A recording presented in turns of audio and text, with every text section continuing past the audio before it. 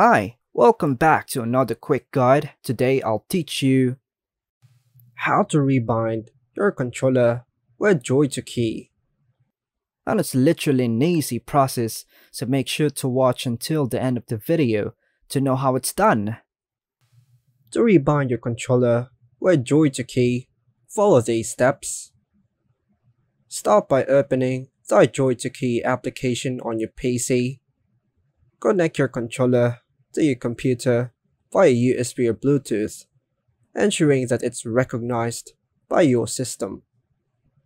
In JoyToKey, you can either create a new profile or open an existing one. Profiles store the button mappings for your controller.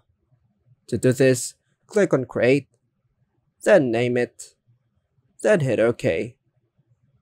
Once you have your profile open, JoyToKey may automatically enter configuration mode when it detects controller input.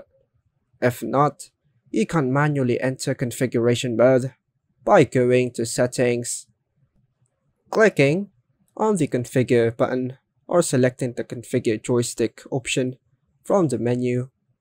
And in order to calibrate the center of the analog stick, click on Configure Game Controller.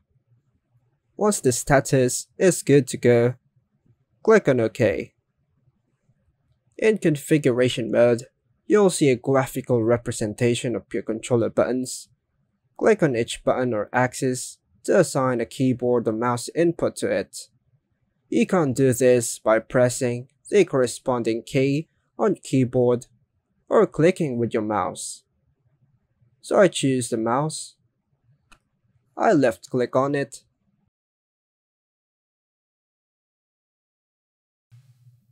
After mapping all the desired inputs, save your configuration by clicking on the file, then Save button. Make sure to give your profile a descriptive name to easily identify it later.